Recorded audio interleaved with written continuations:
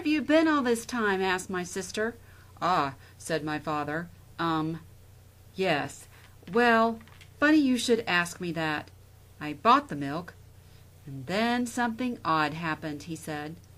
Father proceeds to tell a marvelously inventive story about pirates, piranhas, dinosaurs, volcanoes, and floaty-ball-person-carriers. Everyone has told a tale that sounds unbelievable, but Gaiman's new work is a tribute to the art of storytelling. Even the most cynical reader will relax into a far-fetched account of why it took so long to bring home the milk. Fortunately, The Milk, by Neil Gaiman, published by HarperCollins, September 2013.